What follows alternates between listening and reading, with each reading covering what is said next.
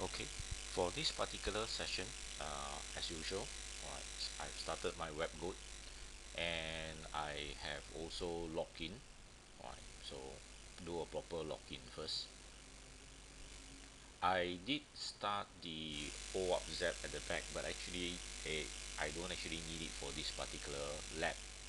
Now we are at this vulnerable component. Alright.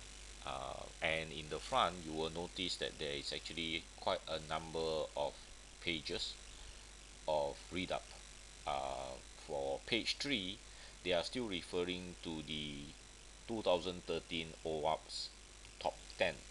There is actually a later release, right? So I will do suggest to read up on the new top 10 itself, right? So we have also the page 4 itself, and then we come to this page 5.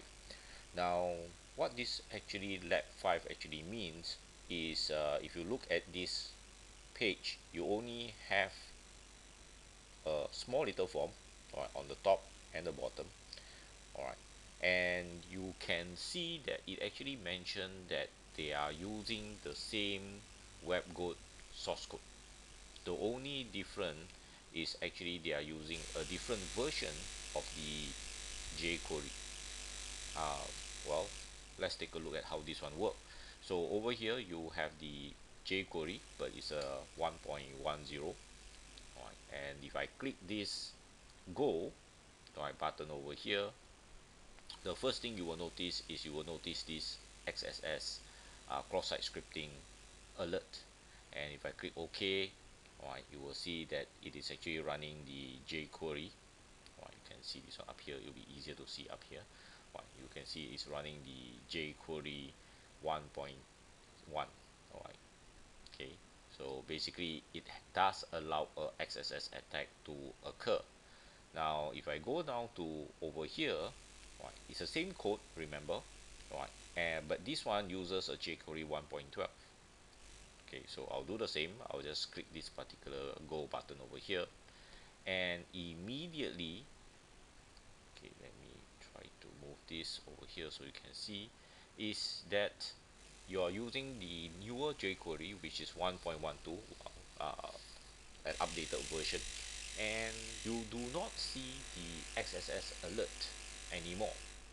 Alright, so what they are trying to imply here, or try to get you to understand here, is basically you may use the same code, but the problem may lies actually inside the programming language, or the APIs, or even the component that you're actually using. That's why it has a name called vulnerable component.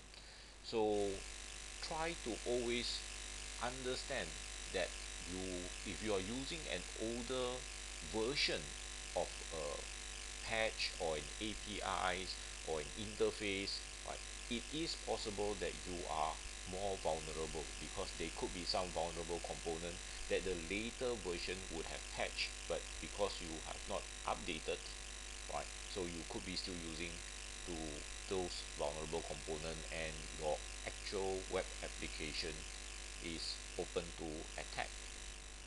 Alright, so always keep in touch with all your other programmers or your certs, alright, and understand what are the new risks and what are the new version that you probably need to update